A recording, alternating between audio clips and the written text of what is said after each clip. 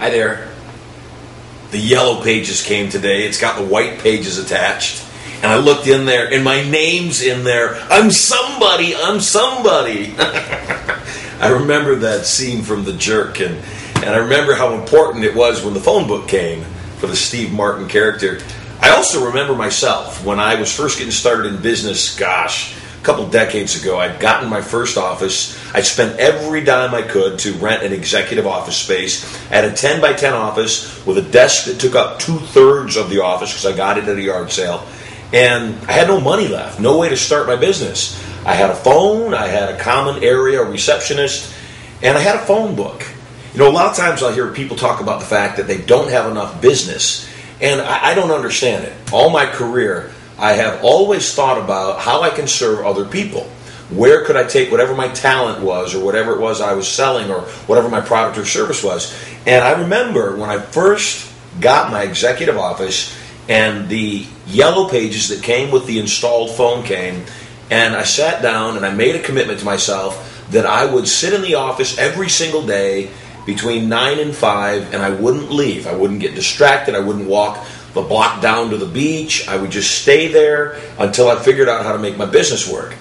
I think a lot of times people are waiting for opportunities to come their way rather than making opportunities happen.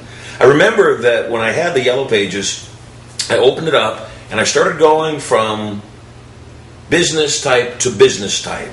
And I thought, geez, what could I do? I could maybe I could teach automobile companies, people that sold cars, how to use influence skills or hypnotic selling to sell cars.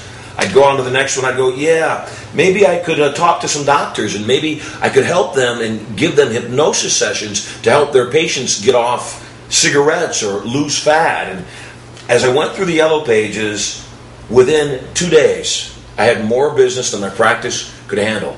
I had more business and more creative thoughts and more ideas than anybody could ever do all at once. So the next time you're thinking that there's no work, there's no business, or that you don't have enough business and you might have to go out of business, remember that all around you, whether it's the yellow pages, whether it's your church, whether it's a walk down the street in your town, there are other people who have challenges, who may need your product, your service, your concept, or ideas. And all you've got to do is figure out how to look at their businesses, their lives, and how to serve them. And I guarantee you, you'll be blessed with massive, massive, massive abundance. It is the time of the entrepreneur. So I say to you, it's good timing. I'm Marshall Sylver.